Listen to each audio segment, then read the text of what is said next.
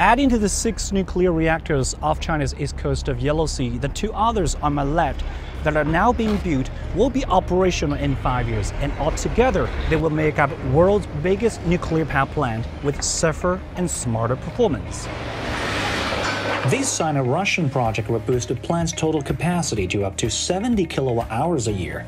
That secures the power supply for 100 million households for 3 months and reduces carbon emissions by 15 million tons. Engineers said these new reactors are safer than previous generations. Compared to units 3 and 4, we installed the designed passive containments in the system to further prevent and mitigate possible accidents.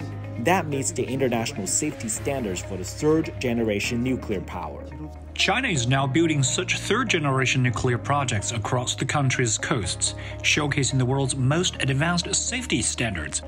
The Tianwan Nuclear Plant in China stands above similar projects in the US and France in terms of independent technology and installed capacity. Nowadays, the plant goes more digital and intelligent.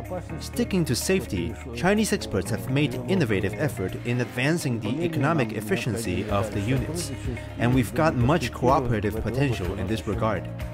The veteran expert says the accumulated experience in creating it serves China's nuclear power industry.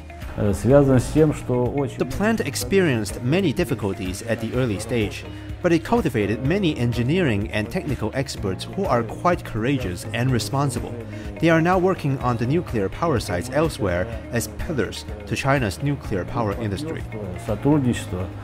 And a cluster green project surrounds the base of the plant, complementing the efforts in reducing carbon emissions.